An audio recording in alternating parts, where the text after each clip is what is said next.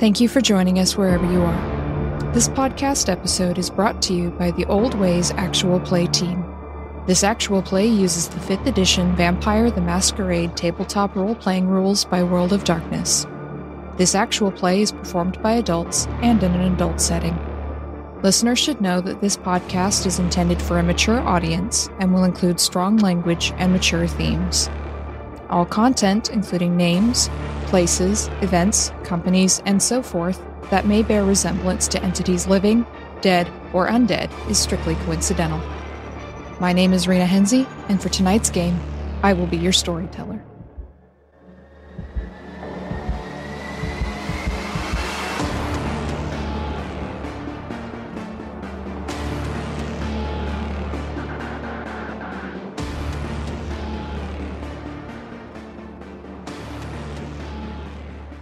Good evening, everyone, and welcome to another episode of the Old Ways podcast, Vampire the Masquerade Chronicle, Shards of San Francisco. I am your storyteller Rena, and tonight we're dealing with the after effects of some very interesting interpersonal relationships from last episode. We'll see how that goes.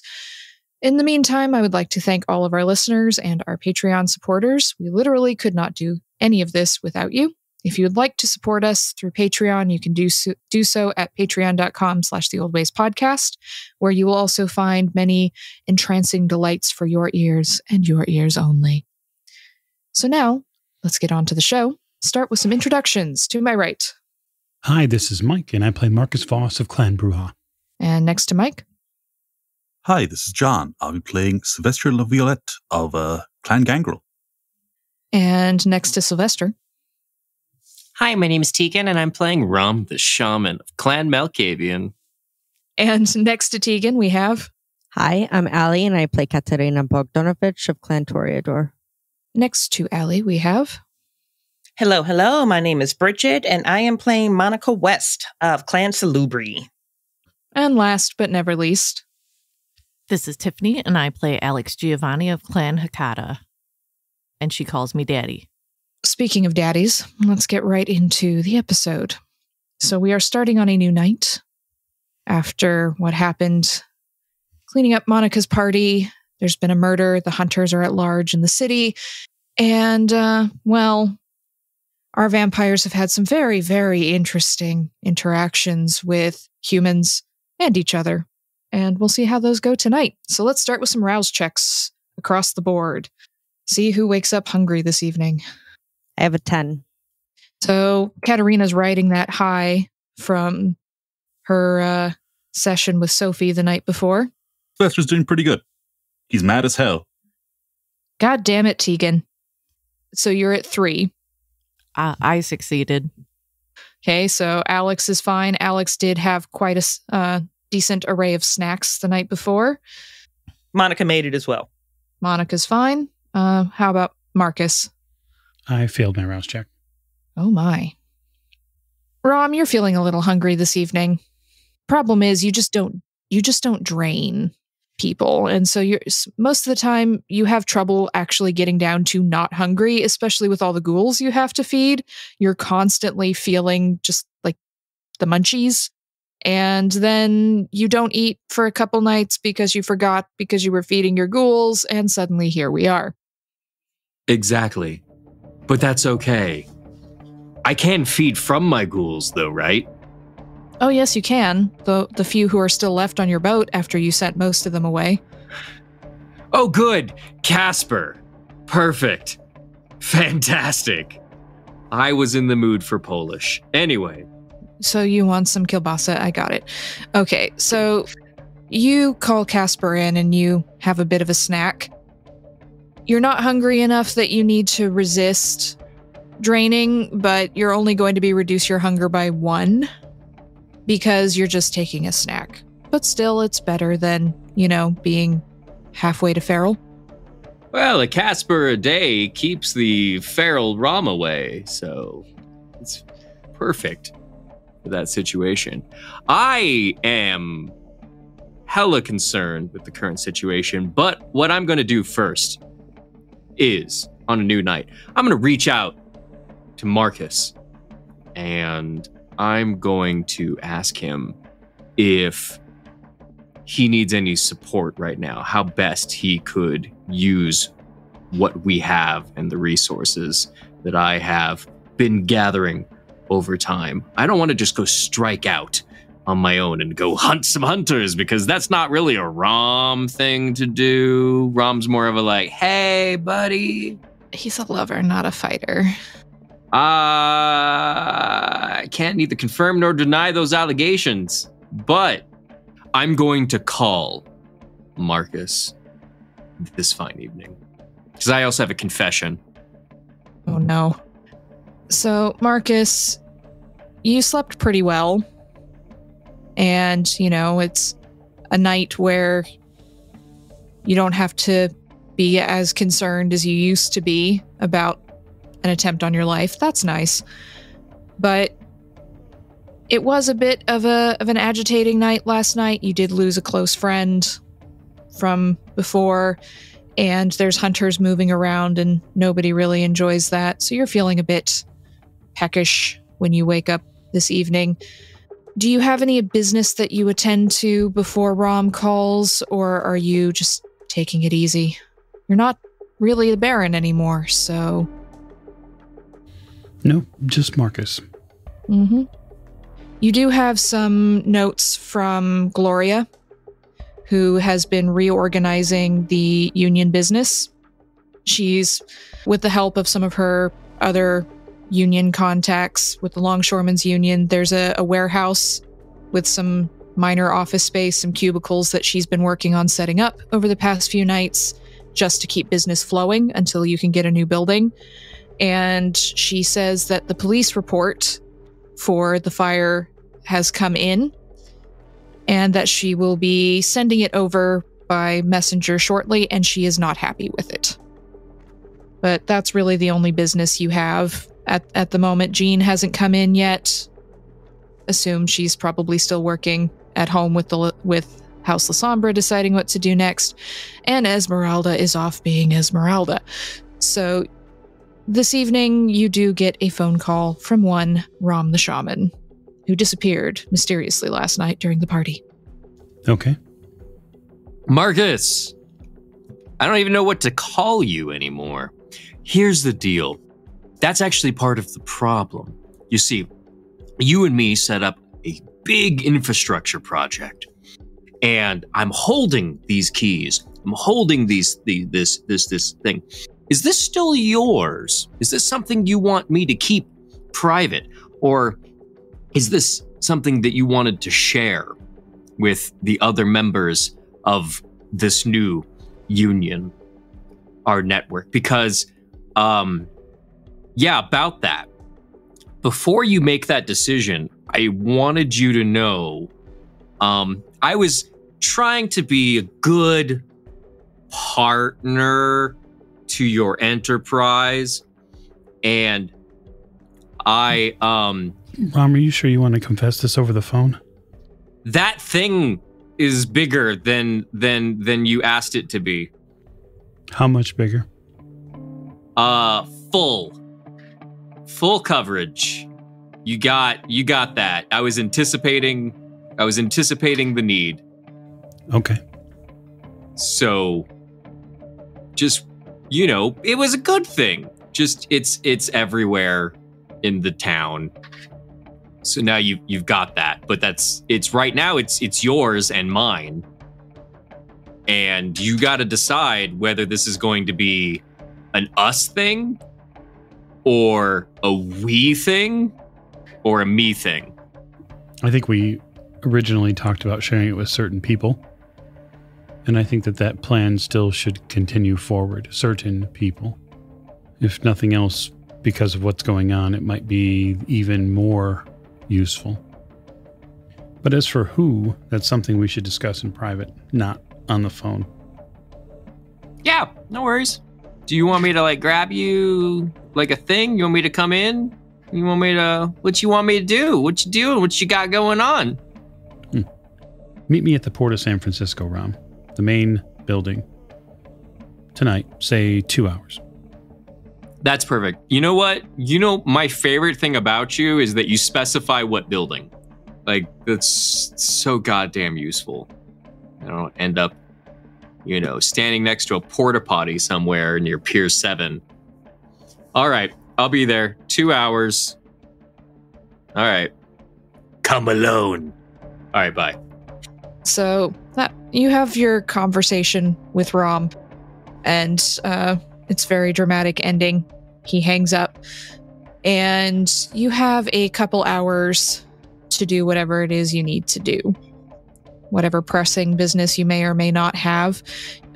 You get a note hand-delivered from Sir Roger, suggesting that you'll need to meet at some point in the next few nights to, along with Miriam, work out details for keeping San Francisco running, elections and so forth. He literally says, you can hear it almost in his voice as you read this letter. It's very hard not to. He's very distinctive. But other than that, you have a couple hours to yourself, which you have not had for quite some time. Yeah, sounds wonderful, actually. Look to feed at some point. And the difficulty there for me is that I sort of have a particular type in a particular way.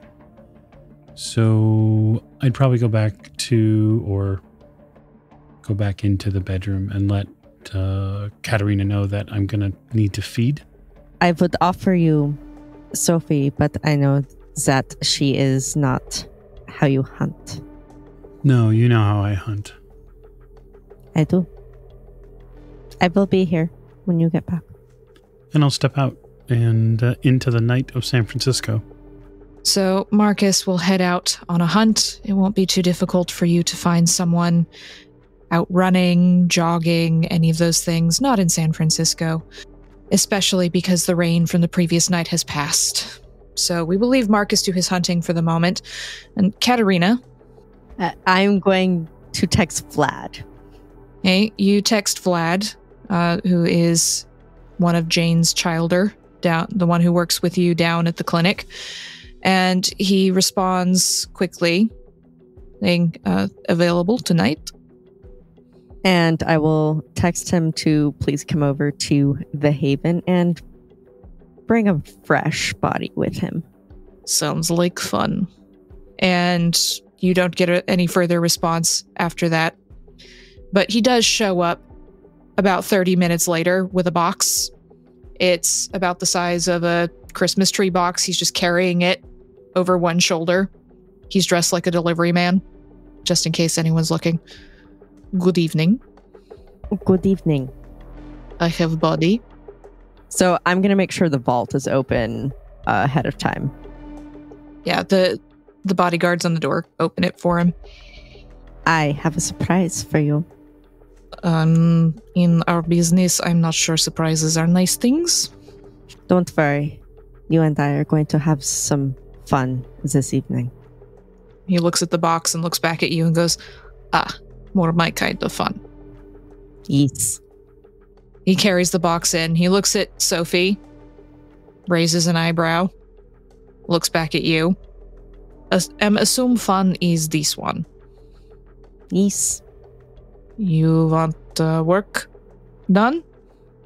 Yes, I would like to flesh craft her.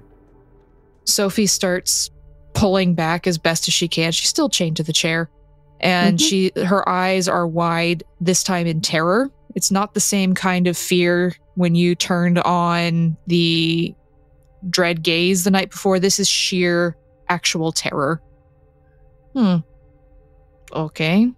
But, and he bows slightly, just a slight from the shoulder bow towards you in deference. Is not free, yes? Yes. We do not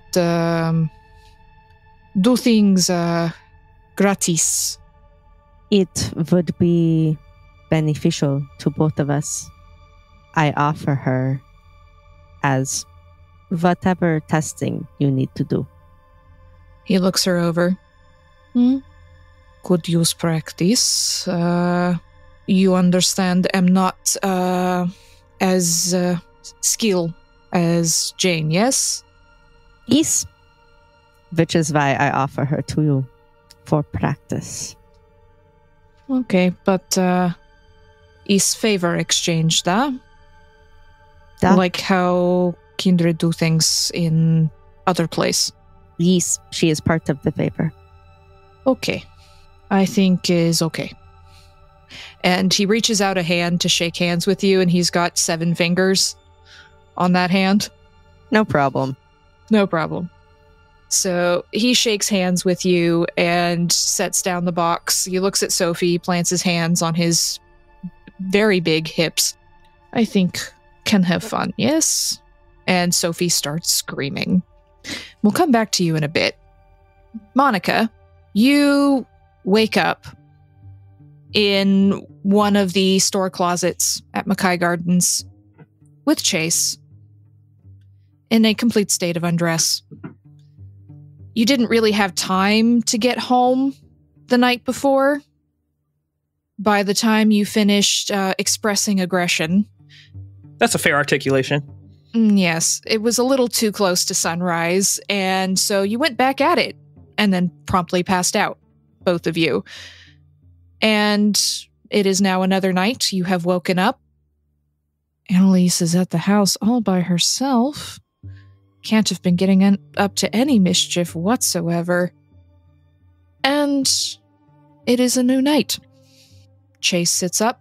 He stretches those long, tawny arms of his, and he looks at you with a slight smirk. She will pull herself to her knees and wrap herself around the back of him, where her head is kind of like hanging over her or his shoulders, and she's wrapped around him. 80 years, Chase. I cannot believe you denied me that for 80 years. And she nuzzles into him. Well, it's rather frowned upon in Camarilla territory. Hey, speaking of that, I have questions.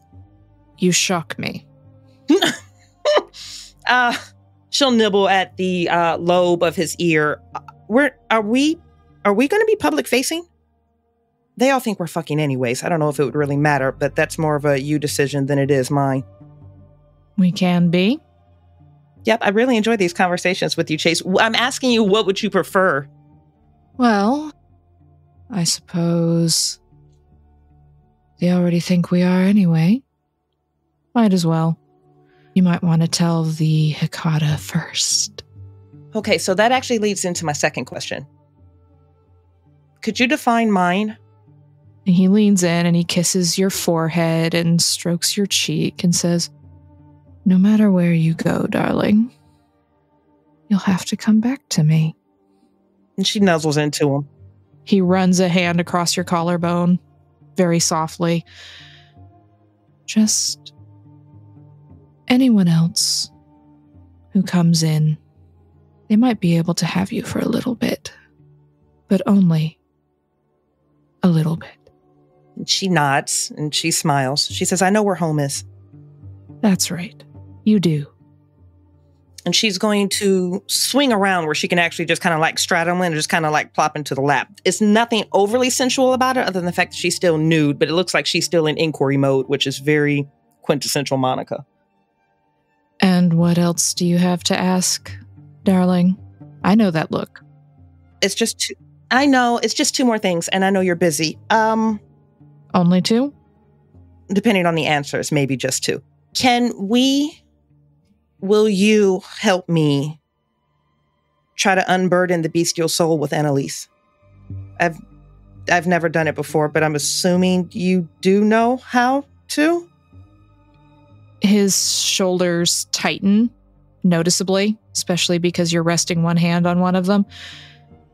You want to expend energy and power on that demon child. Mm-hmm. There is a long pause. And he looks like he wants to say something, like he's holding something back. And if you want to try and figure out what that is, you can give me persuasion plus manipulation. Oh, she will go for that. Because you know he's keeping something from you. You can tell it after all this time and also being so close and looking into all 3 of his eyes. Yep, for sure. Difficulty number is 3. Okay. And she got 3 successes. So you make triple eye contact with him, and that third eye is very intense looking back at his. And he takes a deep sigh, and his shoulders relax a little bit. And he says, I need to show you something. And he slides you off his lap, and he turns. And he lifts his shoulder, and you can see just under the arm where you barely can see it. And you only notice it now because he's drawing your attention to it. It's funny, all these years of sharing a bed, even non-sexually, you never noticed this. It was usually the arm that he kept away from you on the other side. And you see that there is tattooed into the skin, but it looks fresh somehow, even though it can't be. There is a symbol, and it is the Clan Tremere symbol. Uh-oh. With an upside down cross behind it. I think she's going to stagger looking at that. Mostly, how does she miss that for so long? But if she wasn't looking for it, or maybe it's just and manifesting. If he was intentionally hiding it. Yeah. Did you know that Tremere have a way of giving permanent tattoos on kindred bodies? Didn't think it was possible with how things tend to reset. Cut your hair, it's back. Following night, change your body, unless you're a dragon. It comes back. Their blood workings, they know how to do it. And it just stays, and you can't get rid of it. It's just there. And you never forget, because it burns. And I think she's probably going to have to fight back tears in this moment, and she's just going to hug him. I'm sorry. I didn't know. He shakes his head, and this is the most vulnerable he's ever been with you. I was going to say, like, out of 80 years, they've been rocking with like a don't ask, don't tell with his past, more or less.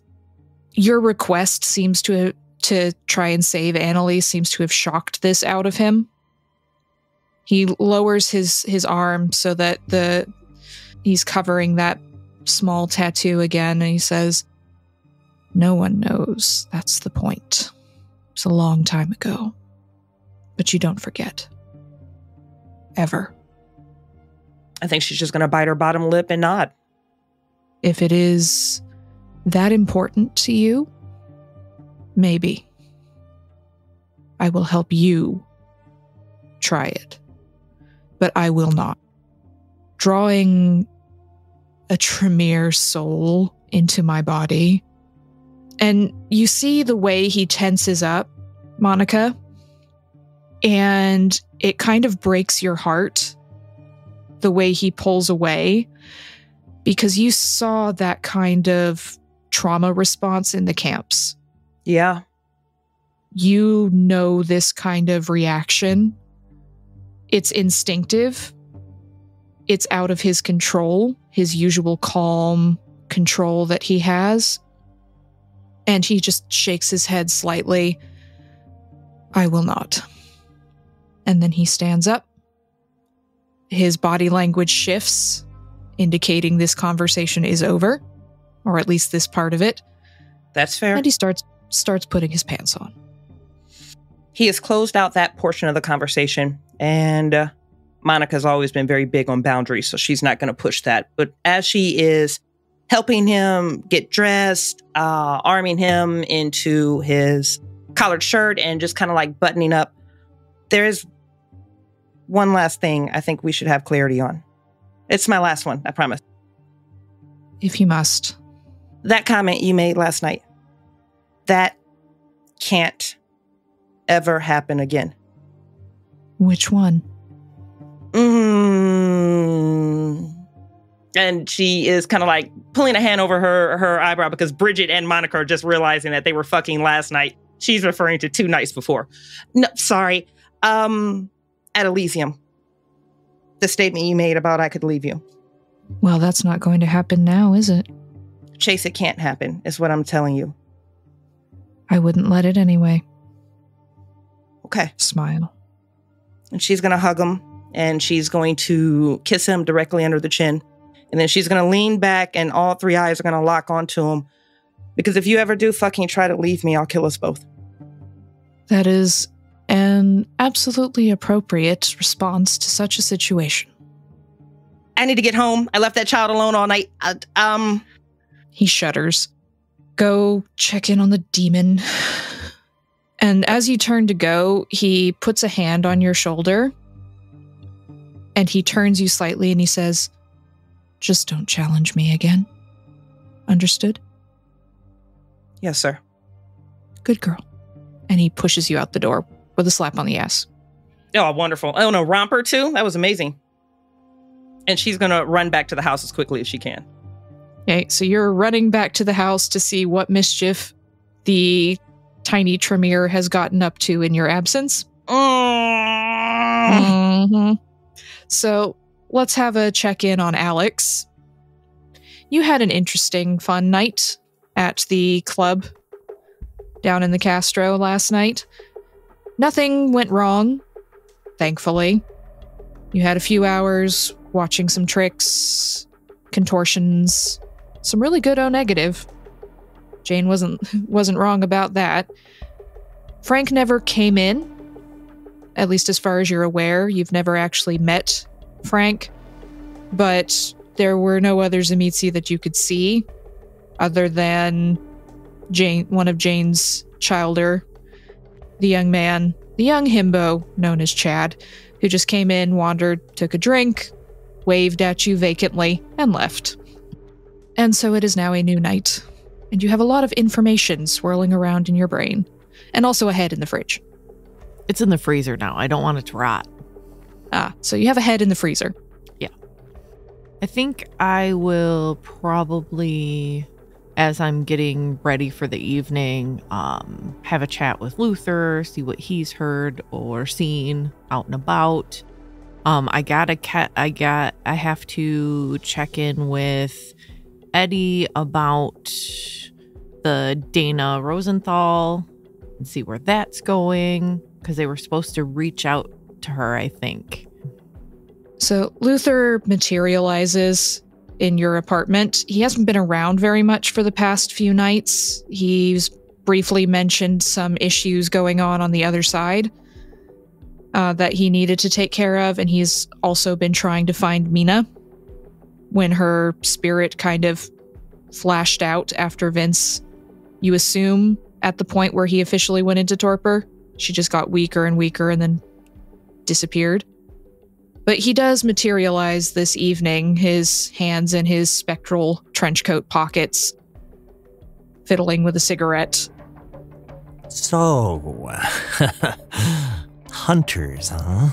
That's what they say. And I kind of know. Yeah, Mallet. He's a bastard.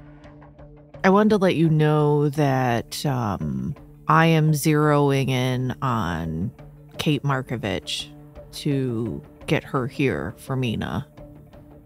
Also, is there anything you need help with that you're dealing with on the other side? He just shakes his head and rubs his spectral temples a little bit, says, There's a lot of noise. Just so much fucking noise over here. And there's a lot of other wraiths just losing composure. Not quite like how I went. He smiles slightly. Something is agitating the kind wraiths over here. Hmm. There's not that many kindred wraiths, really. Just me, Mina, a few others. But the kind wraiths are getting really worked up about something. Is Van Ness over there? Nope, she was. Oh, she got ripped apart in seconds, Nazi bitch. Nice. Well, otherwise I was going to take care of her, but... Yeah, as soon as she popped up, I thought, wait until Alex gets a hold of her. and then a bunch of the kind wraiths homed in on her, and poof. Wow. It's almost like there are repercussions if you're a horrible monster. Uh-huh. I get the feeling she had a lot of victims over here, waiting around for her to show up. You don't say.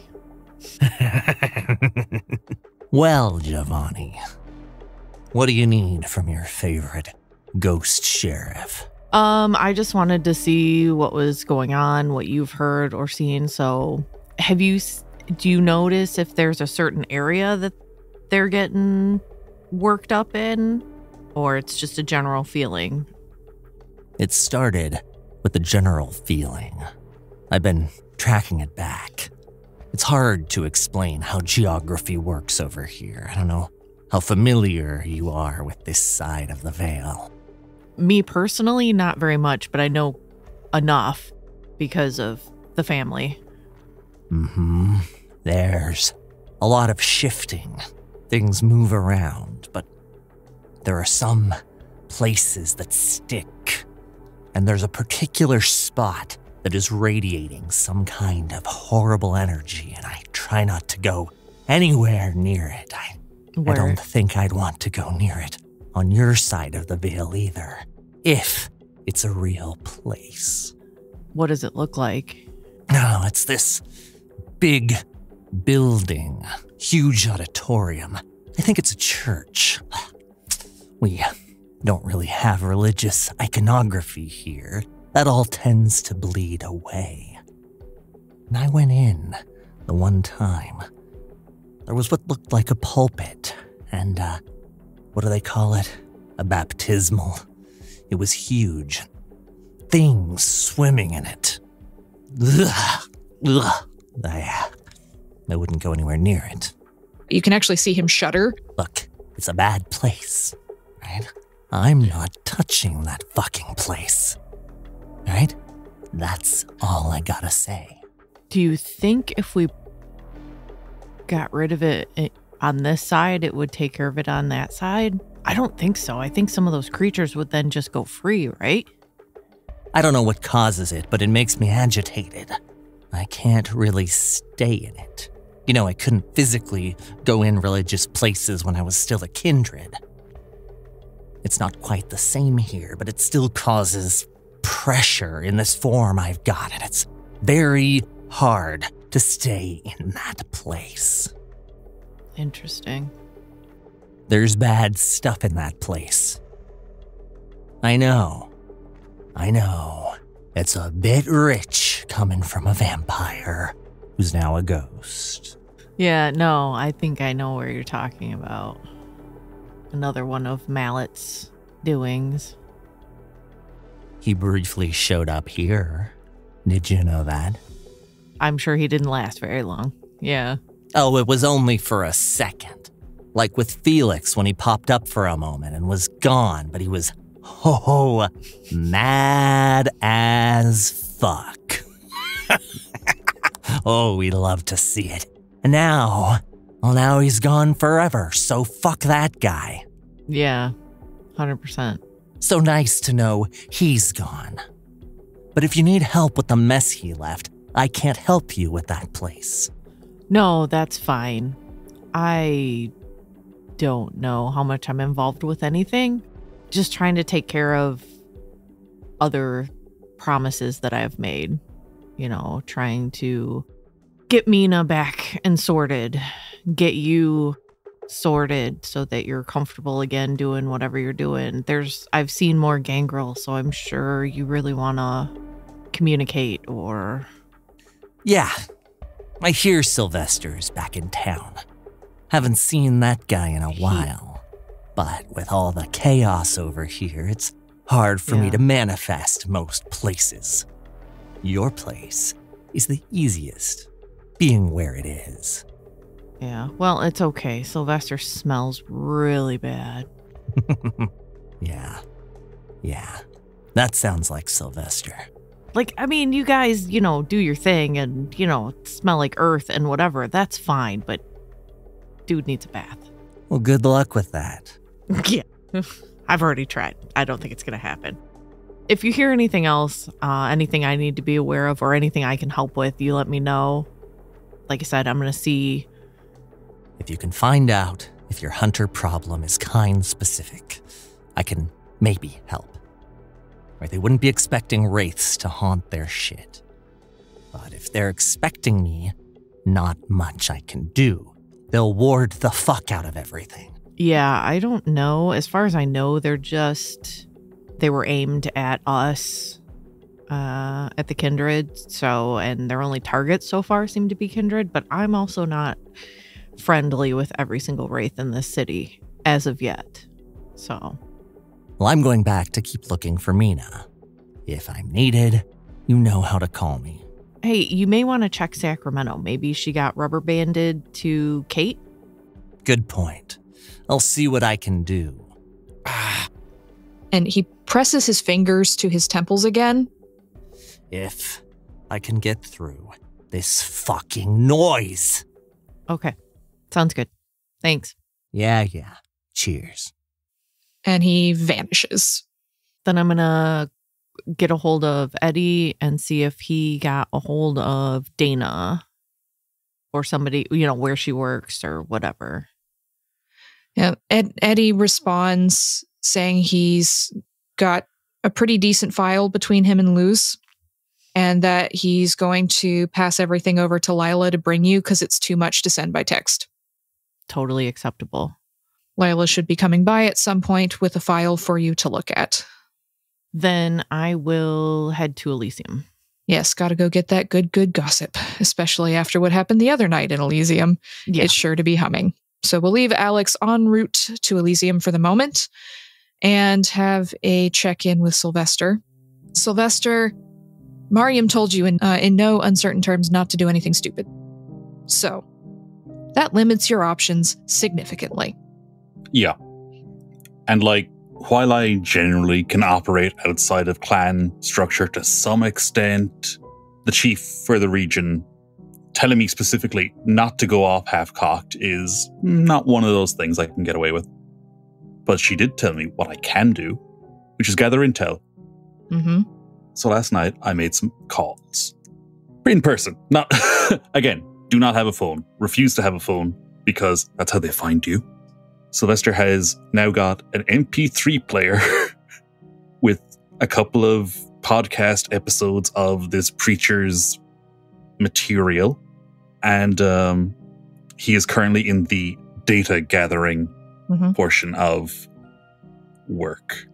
The podcast that you've discovered, which appears to be derivative of his actual radio show that he has, because some people still listen to the radio, it's called The Cleansing Fire. Not at all ominous. Nope. And the very first episode, this episode is from a couple years ago. He is giving a massive rant. No guest on this episode, just him ranting about the breakup of the traditional family and the end of family structure and how it's all the gays' fault and how America would be a stronger, better place if Obama, and he does the conservative thing of the full name Barack Hussein Obama, hadn't legalized gay marriage. And he is just full-blown rant. It's actually very hard for you to listen to more than a few minutes of it because it sounds like he's slamming his fist into a table or a pulpit at some point multiple times. He is yelling into the microphone, plosives everywhere. And it's just the vitriol in his voice at an entire group of people is very hard for you to hold on to without wanting to go eat his face. Yeah, it's playback speed gets increased and then he just starts skipping through and trying to just find recurrent patterns, how this guy talks. And one thing I think that becomes clear to him is that back in the 30s and 40s, Sylvestre could speak German for a little while. He has been around long enough that he has forgotten most of the things that he hasn't kept up with just because he hasn't been using them. So he's just This reminds me of stuff that I heard and stuff that I read. It's not quite the same, but it's close enough. The rhetoric that's used is very similar to what you remember, the things that you heard on the radio and just from some of the rallies that you snuck into back in the 30s and the 40s. Just, it's the same kind of rhetoric, even if the target is different. And even though the language is slightly different, it's still that same kind of rhetoric, and it really sets your hackles off. And then you skip ahead a few episodes because the older ones aren't going to have all the information you need, but at least you know the kind of thing you're getting into now. And you're sitting on this park bench under a tree with Sylvie the pigeon on the bench next to you, fluttering off into a tree whenever a human comes too close and might notice this strange man with a pigeon. But you get into some of the more recent episodes, and there's one episode where he is talking about the sin and the darkness laying beneath San Francisco, in the shadows, in the dark, the tools of Satan that stalk the streets. And he quotes a fairly well-known Bible verse that the adversary stalks like a roaring lion seeking who he may devour. Only he says, they're among us, and they're not lions this time, but the spawn of Satan will lure you into destruction. And he doesn't say vampires.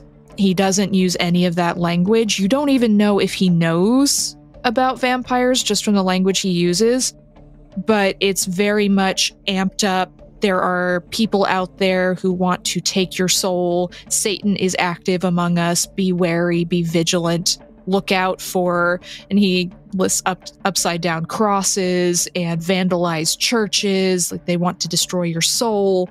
All of these things. Just an entire episode about the spawn of Satan. And this is an episode from last week. Yeah, he knows. He absolutely knows. And that's the... yeah, he's got to go. Maybe not straight away, but he's got to go. All right, once I've finished that, I'm off to Elysium, because now I have to put out feelers. I have to...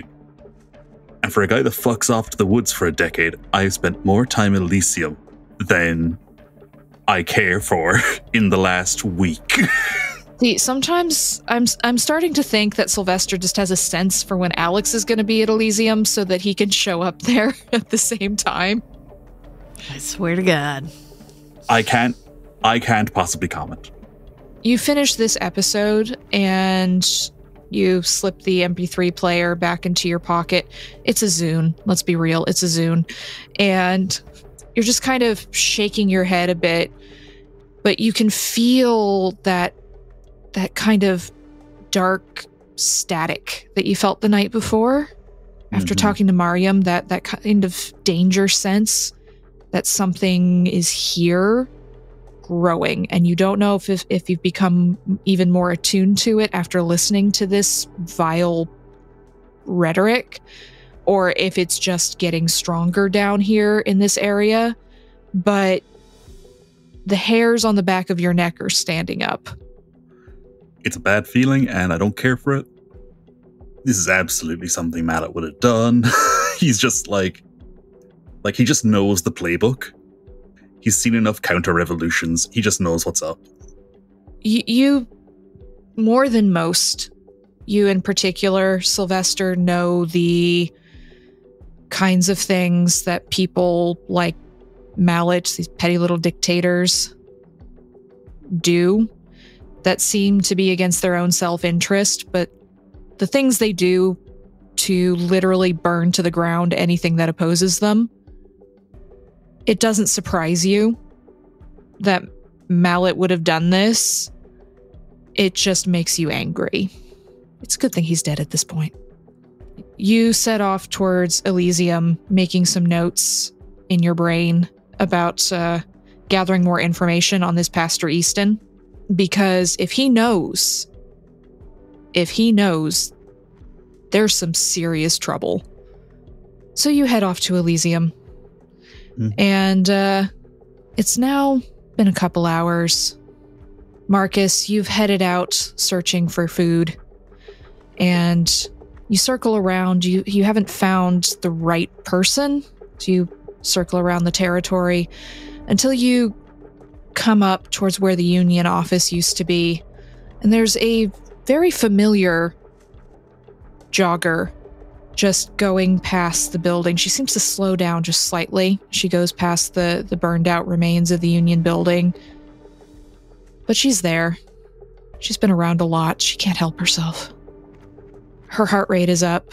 You can feel it from where you are in the shadows. You can smell the sweat and the adrenaline. All right. I'll slip out at a pace. A jogging pace.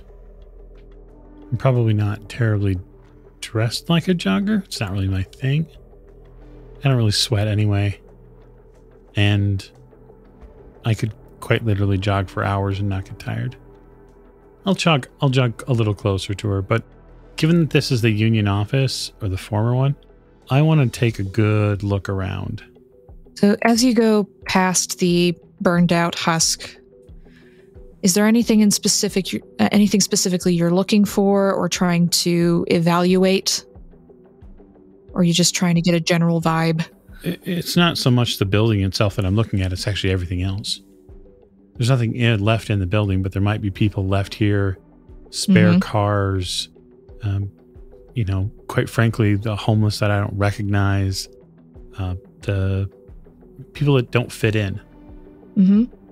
And so I think the one potential advantage I have in this situation is that I worked here for a very long time and that I know this place and I know the people who frequent this place. Give me a wits awareness roll. It's going to be a low difficulty, 2, because this is your former home turf. So that is 3 total. Excellent. So you look around, your senses are on high alert. They've been on high alert for quite some time at this point. And you don't see any cop cars around like you did last time, but there is a homeless person crouched up against the side of one of these other office buildings across the street. To anyone else, they just look like one of the countless houseless people you see around San Francisco, especially at night down near the docks, leaning against the building, empty bottles around them, ratty old coat pulled up over their legs. But that's a new person you haven't seen here before. And they are very well positioned to see the remnants of your office building. Okay. So what I'll do is I'll take a mental mark of where they're at. And then I won't at all slow my pace when I jog. I won't engage with my friendly blonde jogger. Unfortunate state of events. But what I'll do is I'll continue past and basically jog around the block to get a better view of where they're at and then sort of change up my hunting target. You jog lightly around the block. You don't think that the person who was keeping an eye on the building, if that's what they're doing, really noticed you. You weren't the focus, and there's a couple joggers around, and you move very stealthily with the shadows. And so you jog lightly around, and you can see from different angles how this person is sitting. And you've seen enough homeless people all across San Francisco over the decades to recognize when something is off, when you pay attention to one for more than a few seconds. The body posture is slightly wrong. They're pretending to be drunk with the bottles everywhere. You can smells like someone spilled maybe cheap beer all over. But their shoulders are too straight. And the way they move their head towards the building every now and then, they're alert. They're not some strung out druggie. Okay, so the next question is are they simply bait? Because if they're bait, then there's going to be a secondary person and or secondary team that is watching them in hopes that someone like me would happen upon said person. And so that'll be the next thing that I look for. Okay. With that third success on your wits awareness, you don't see other people, but you do pick up as you move into a different angle in your jog. There's a camera in that alley. And there should not be a security camera in that alley, not for these empty office buildings. But you catch just a glimpse of it because you know where to look. You've had to avoid a lot of these cameras for so long. You just catch the glint up in a corner. It's been well hidden, but not well enough. Fantastic. Okay. So I will change up the tempo of my evening. And I'm going to make a rouse check. Okay. And that is a 7. Excellent. So I'm going to rouse my blood. And I am going to... I'm going to activate prowess. And so I'll get a chance to, if necessary, add all of my potence to my physical damage. Mm-hmm. But that's not really why I'm calling, Doctor. My plan is also to effectively add it to feats of strength. And so I am going to... Where is in this alleyway, are there any grates or manholes, et cetera, or into the leading streets? There's several, not in the alley itself, but close by. You are near the docks. There's a lot of water runoff, especially when it rains. So there's several grates and manholes around here. Okay. Now the camera is watching the burned up union office, or is it watching the person? It's watching the person. Okay. How far up is that camera? 8 feet off the ground. Oh, okay. Awesome. Mm-hmm. Well, that's fantastic. So what I'd like to do is see about lining up 2 things. One, the objective would be to take my jogging path so that way I'm approaching the camera. 8 feet really isn't a masquerade breach to jump from. I mean, there are sports athletes that can easily jump 8 feet. And so what I'd like to do is jump and pull and rip the camera down. And then when I hit the ground, basically bound forward into a full-on run directly at that person. Yeah, you get the idea whoever put that camera up was not quite aware of what they were doing. They weren't necessarily putting thought into someone trying to take the camera down or anything like that. Yep. So let's go with athletics and dexterity. Certainly. Not that it's going to be much of a problem for you.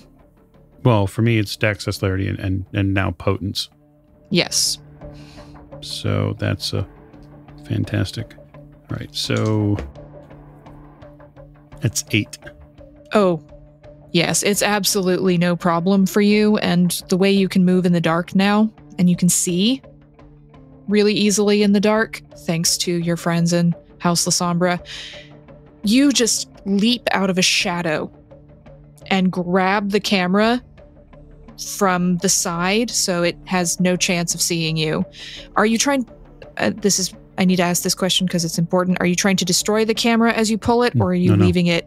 No, okay. I want to pull at the mounting arm of the camera and actually retain the device, because it will mean that I have not but 1, but 2 presents for Rom when I meet them.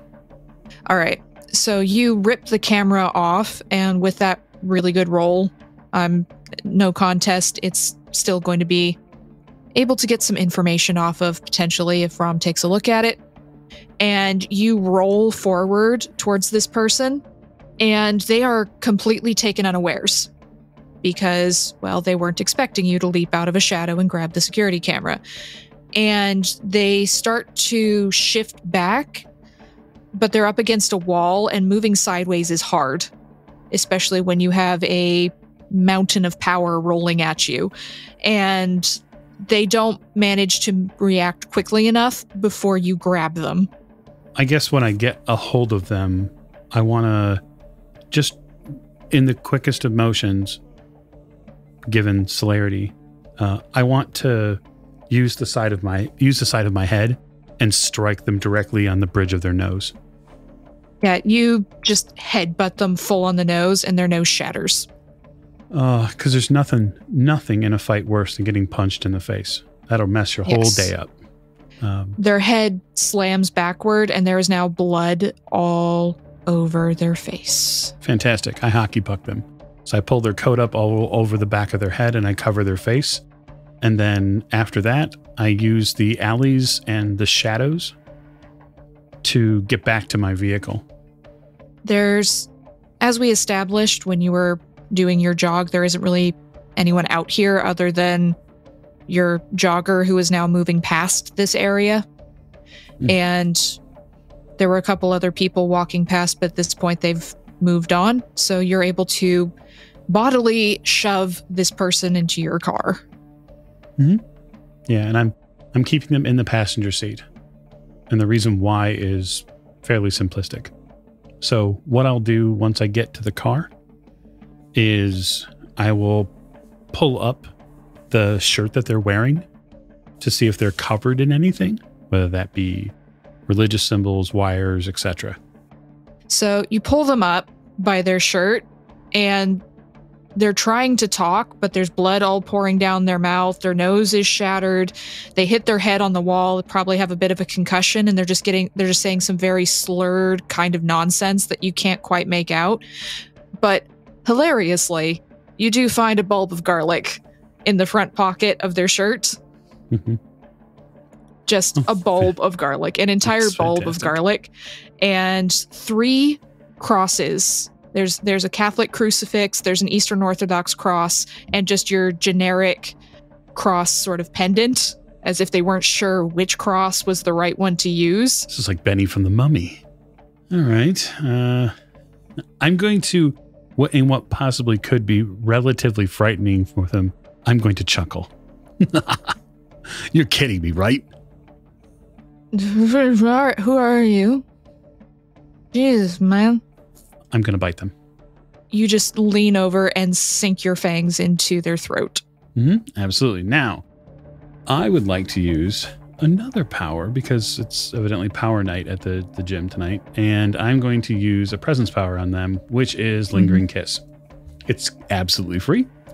Mm-hmm. And the last person to feel it was that fair jogger back there.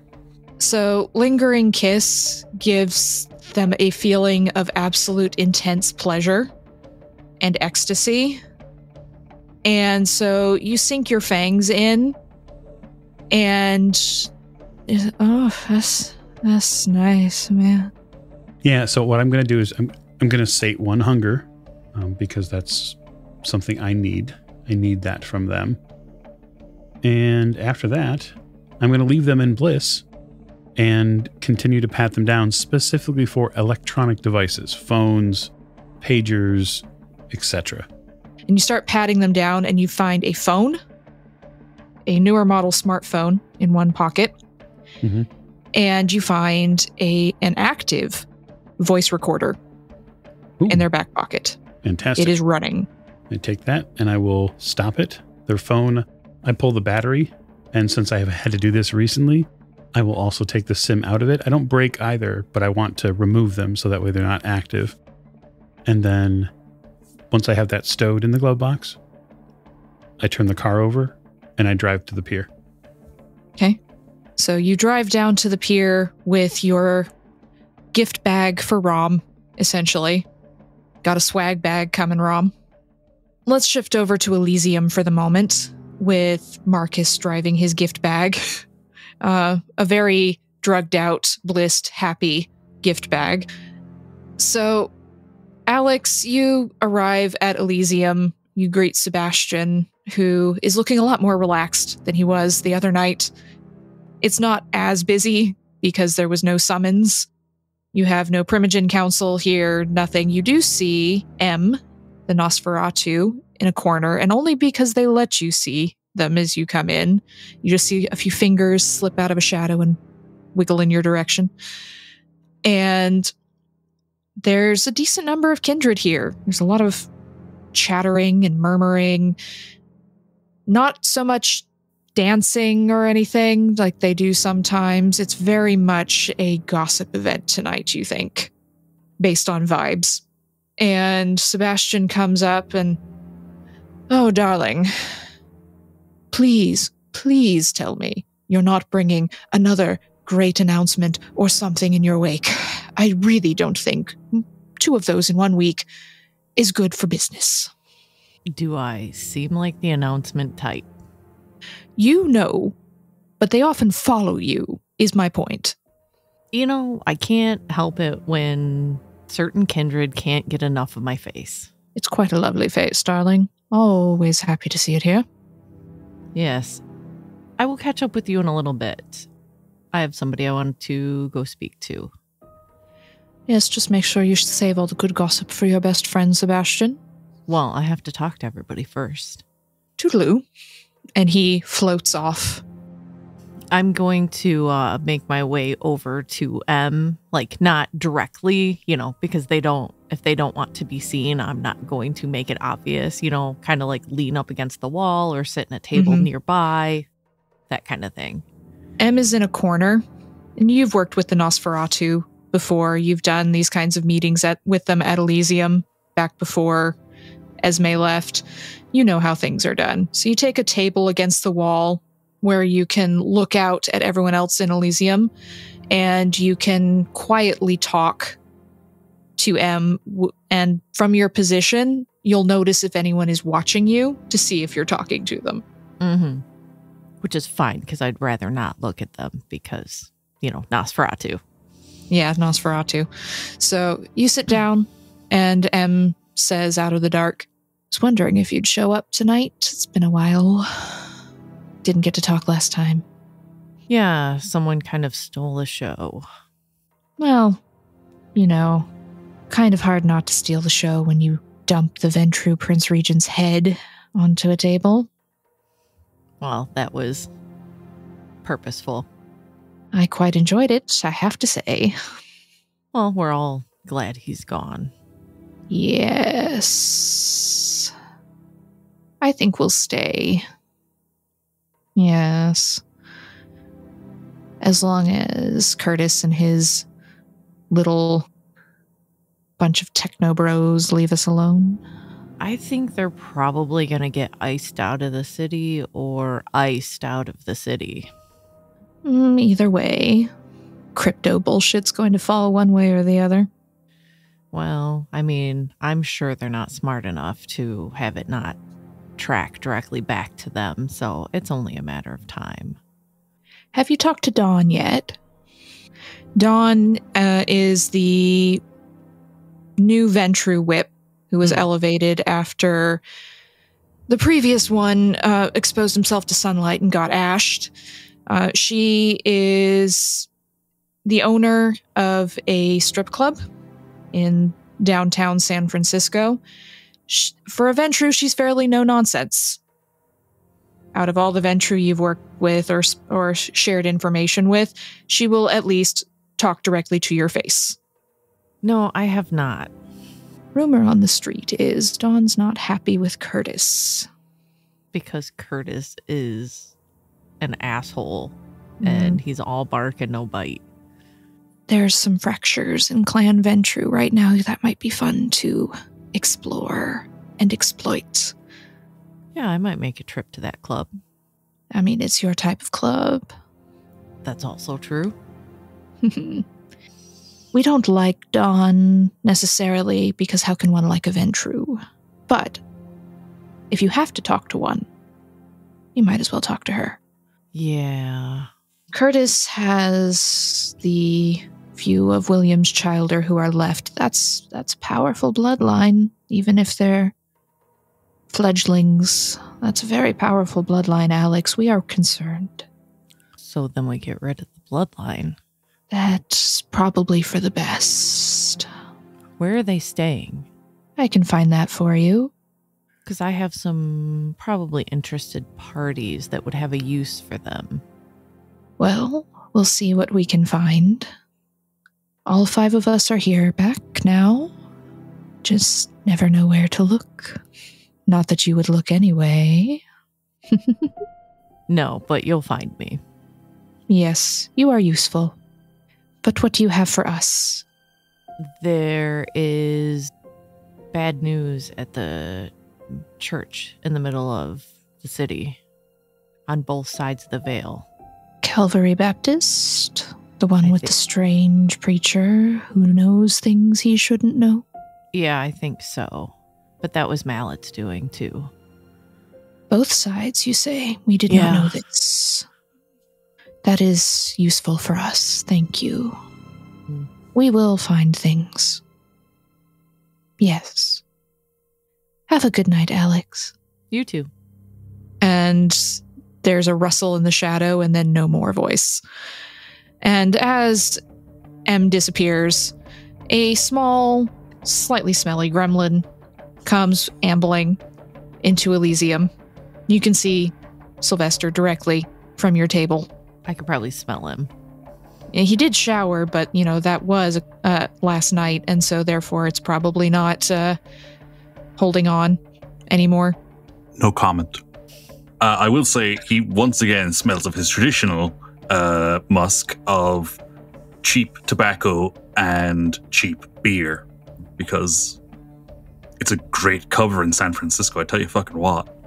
But yeah, he's clearly looking around. So the thing is that we haven't actually had him realize just who Alex Giovanni is. You know that Alex was talking to Monika, because you were there. You know that Alex was very, very dismissive of you. You also have seen Alex at all the important events you've been to in the city. So even if you don't necessarily know who they are, you know that they've got their fingers in a lot of pies. They're connected. If they can't tell me what I want to know, they'll know someone who can. And they will love lording it over me. So you should definitely go talk to them. Absolutely. He is going to pull up a chair. Like, he's tagged enough things about them that he's like, those looks, that suit, this is a fucking Hecata. Yeah, you've come across a few Hecata. You've met some Giovanni in the past. You've met some Hecata. You've interacted with most of the clans in various places in your travels. Necromancers. Yeah. They're weird and I don't care for it. Basically, Sylvestre's attitude to anyone that does weird magic shit. But yeah, he is going to pull up a chair and he's going to do the Riker sit down, where he kind of lifts the leg up over the chair and lowers himself in. And he's just like, good evening. I don't want to annoy you, bud. I'm just going to get this off my chest and you can tell me where I'm right and wrong. You are Alex Giovanni of Clan Hecata, correct? Correct. All right.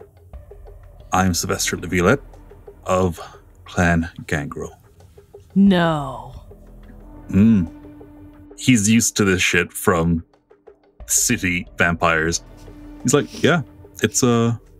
So look, what I gotta deal with is a bunch of vampire hunters. And given that you and I are both vampires, I have our mutual interest in mind there. So that's one thing. The second is that I have personal need of your services, and I know that ain't going to be cheap. But let's focus on our mutual issue. Here's what I know. What I know is that we've got somebody that's using very, very singular rhetoric about us, dropping hints for Second Inquisition types. They managed to kill a Nazi clan whip in her home, so they are connected.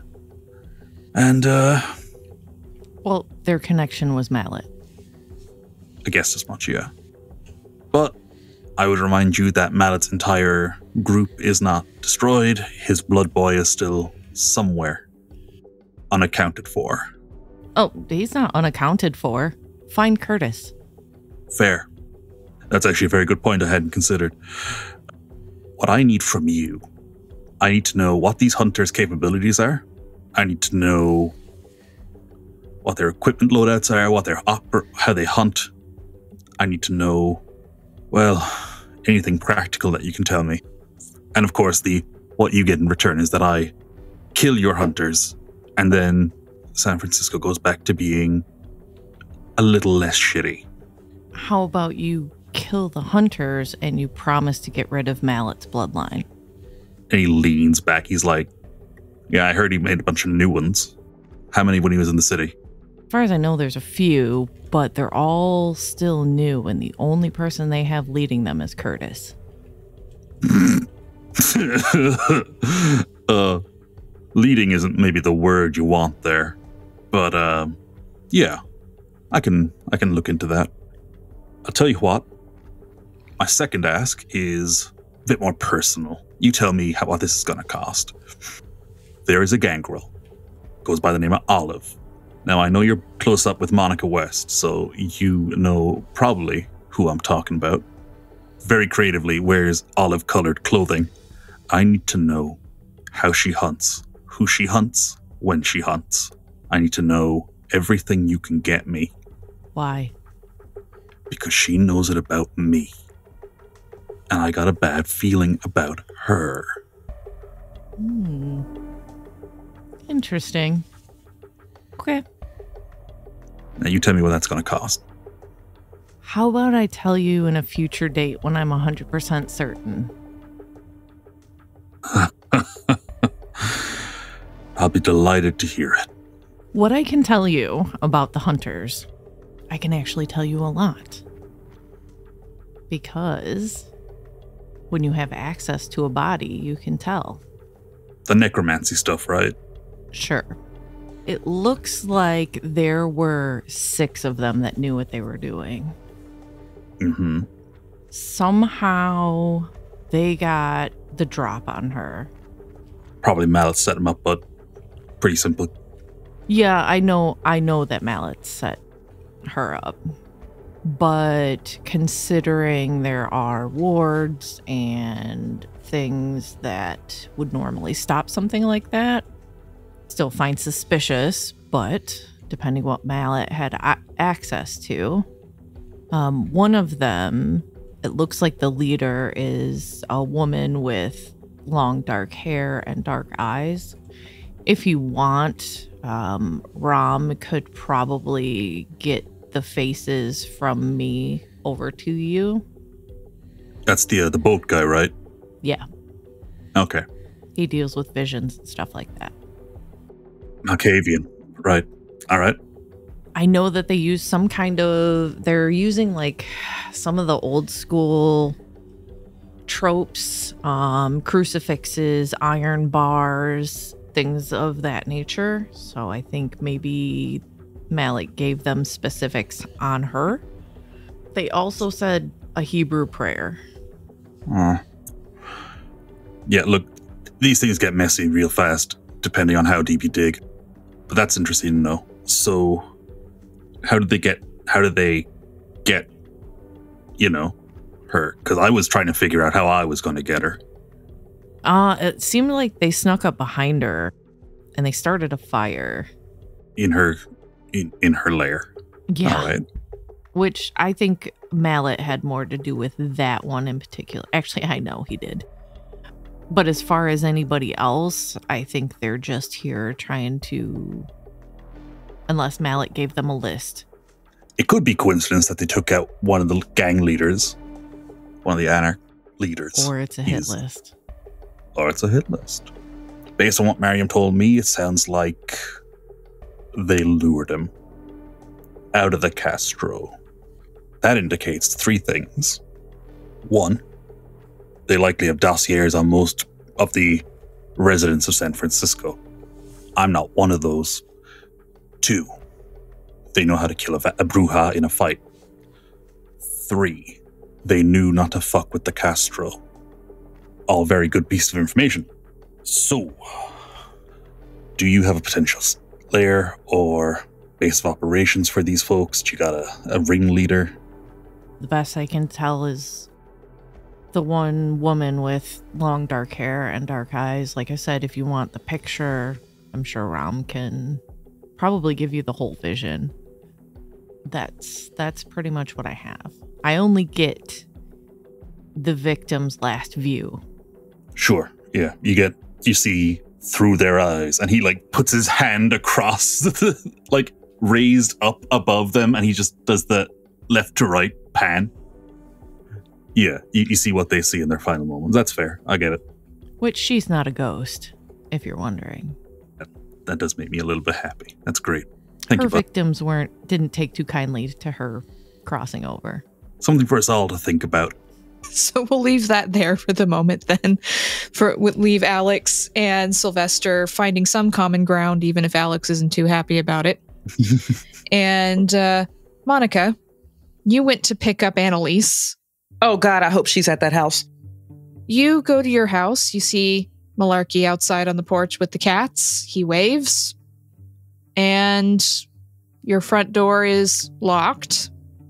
You unlock it and you go in, and Annalise is sitting on the couch with the TV on, very, very intently watching the Brady Bunch. Monika, when she closes that door behind her, almost staggers into the door with relief. And there's a brief moment where she's like, I cannot believe I am feeling this much relief to see a Tremere. How life has changed so dramatically in the last 6 months. Hi, Annalise. Hi. This is a very weird family. Is this real?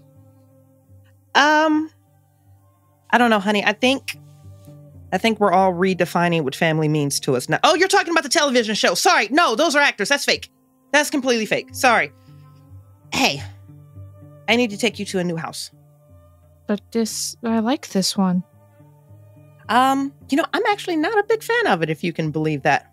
And she's going to cross in front of her, and kneel down where she's like, at least eye to eye with her. I need to ask you a handful of questions, and if you can, I'd really appreciate it if you were honest with me. Okay? Oh, I always tell the truth. You're so creepy, and it's completely okay. Hey, all right, so question number one. What is this effect that you have on people that come into contact with you? The boy that was crying at the boutique shop? I've seen it happen before. What is that? It's called unsettling aura. Okay. It's because I'm a child that isn't a child. And some things, like cats and dogs and small human children, can feel that there's something wrong, and it makes them cry. That's why Mom wouldn't let me go anywhere. I'm sorry. That has to be incredibly isolating. I'm sorry. Second question for you, sweetheart. Are you familiar with the history between our two clans? Yes, some of it. Okay. Mom said that you taste very good, and she was right. Okay. Is that the extent of your understanding of the history between our clans? Mom said that sometimes we like to eat you or your clan more than we eat other things, but that the Camarilla said in 1536 that this was not okay and we weren't allowed to do that anymore, and that we should probably stop. It's a very academic response, Annalise. Do you know what that actually means in application? No. That means your clan practically annihilated my clan. Over the course of centuries, your clan nearly wiped ours off the board. Did you deserve it? No. Your clan was upset because they couldn't get a seat at the big kids' table. No, Annalise, if you can't tell, and Monika's going to roll her shoulders back, I am doing everything in my power to give you accurate information and to afford you as much agency as possible, because I have an ask coming at the end of these questions, and it is a big ask. And I want to make sure that, however brief, you are as informed as possible. Okay. Did you know your mother was a Nazi? I had some suspicions. We came to America a while ago, and then we came to San Francisco on a train. It was my first time on a train. It was very exciting. But then in 1937, Mom said she had to go on a business trip and that I couldn't come because it was dangerous and it might scare people. And so she went somewhere and she didn't tell me where. And then she came back in 1945. And at some point, I kind of put those pieces together. Yeah. That in a very short time, your mother actually facilitated the deaths of over 11 million people. Oh. Yeah. And that's just including the kind, honey. Your mother was very busy. Yeah. I figured some of it out. But Mom wouldn't tell me a lot. She said, "You are my precious child and I must protect you." She does a passable imitation of her mother's voice. And that is going to send a chill directly through every single layer of Monika. I only got to do some blood rituals sometimes because she said she didn't want me tainting my aura. She literally does air quotes around it. And that she had to do some things to make sure that our family was safe. And that we would be the best family forever. Annalise, your mother is dead, and she's not coming back. I know. You don't have a family, and as cruel as this may sound, all you have is me, because every other kindred in this city wants you dead. I am the sole person advocating for your safety. I don't know why. I don't either, and that's something I'll probably have to talk out in centuries worth of therapy, but for right now, this is where we are in the moment. 3 more questions, sweetheart. Are you with me? I can count to 3, yes. Okay. That wasn't actually my question, but that was actually really cute. Do you know what happens if you feed on me one more time? Blood bond. Okay. I know what blood bonds are. Okay. Do you know what happens if you don't feed on me? If you can't have access to me, if you're unable to feed from me? I get the munchies. That's what Mom used to call it when she got hungry. It's not hungry, child. It's not hunger. It's something different. Because if you don't get access to me, if I die or if we separate from each other, you will literally tear this city apart looking for something that's close to me. I guess I just can't go too far away then. That's my thought process too, little one. Okay, final 2. There are hunters in the city. I know, they killed my mom. I was there. If they could take down your mother, given all of her power, I don't know how much resistance a lot of us can put up. So what's your question? Are you willing to be bonded to me? Will you bond with me? We'll pray about that. My question first. If you bond with me, Mom said blood bonds should be both ways. Otherwise, it's like indentured servitude. Yep, we'll pray about that. Okay. Last question, and this is the big one. Do you want to be like this forever? 8? Well, I can't fix that, unfortunately. But that aura that you have, this anger that you feel, this isolation that you're grappling with, is that something that you want to stick with forever? Or if I could fix it, if I could heal it, would you be open to that? Fix it? I didn't know you could do that. Well, if there were more salubrity around, people would know what we could do. But again, single digits. That's not my fault. It's not. I'm not blaming you. I'm offering to help you. She's quiet for a moment, and you just see just a brief flash of something very old in her eyes. I don't like being by myself. And Mom said it was because I had to be safe. But it's very hard being 8, but also being 400. And I know I'm old, and I know I have more power than you do in a lot of ways because I'm older than you.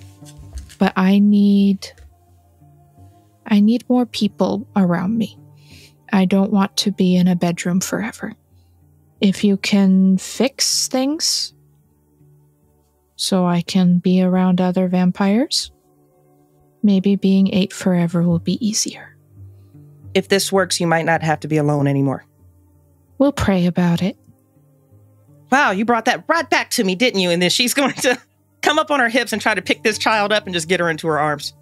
You pick her up, and she looks at you with these very old eyes and this very young face and says, I know a lot of things in my head, but I don't know a lot of things for real. Mom wouldn't let me. And now maybe I get to grow up. Somehow. I think Monika is going to nose her and then kiss her on the cheek.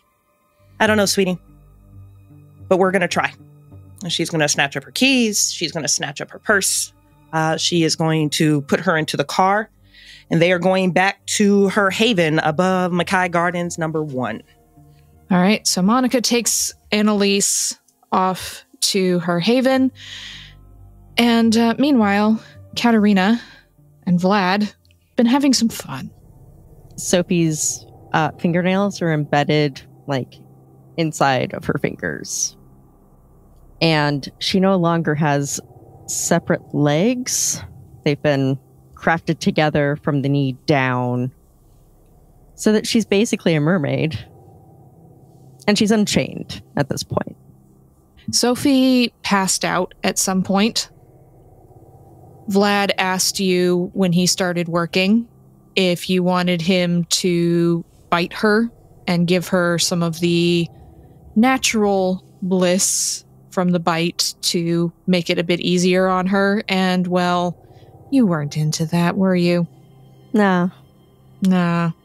So she started screaming fairly early on. See, Vlad is blissfully okay with this as he's humming something to himself and removing bits from the body that he brought in, throwing some bits back into the box. These will do. And he starts rearranging Sophie's fingers, or rather her fingernails. He really seems to enjoy melding her legs together. This is the bit where she passes out completely. And he has to pause, and he bites her and feeds a little bit. He says that will help a little bit not to die. Don't want that. And he's working very cheerfully, and you're just standing there watching. And Katerina, you're going to take a stain for this, as you're just cold and clear watching this human woman being flesh crafted into some horrific monstrosity, and you don't care. It feels good, actually. So you're going to take a stain. Okay. Can I wake her up? Absolutely. Okay, good. So I'm going to wake her up and let her try to, escape. And that's not going to happen because she doesn't have legs anymore. Yeah, she wakes up after Vlad finishes that bit of work and wipes his bloody hands off on a paper towel. And she starts thrashing when she realizes she's not chained anymore. And then she realizes that she can't move her legs except in one kind of motion. It's very hard with your hips when you're used to having 2 legs and suddenly you only have 1. And she starts screaming again, this time in panic. So I'm going to use awe on her to calm her down. So you activate awe. She calms. But she is still panicky and terrified. So, you are going to stay like this for a little while. Until you give me what I need. And I will not be the one asking the questions. The man who took your boss's head will get what he needs from you. You're a monster.